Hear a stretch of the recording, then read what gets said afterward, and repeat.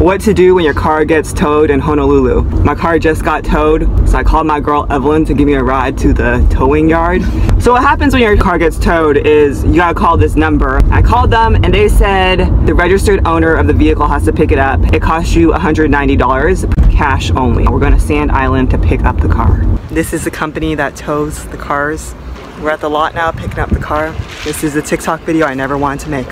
Go here. I'm back in the car and this TikTok video cost me $190 to make, so I hope it was informative for you. Take care.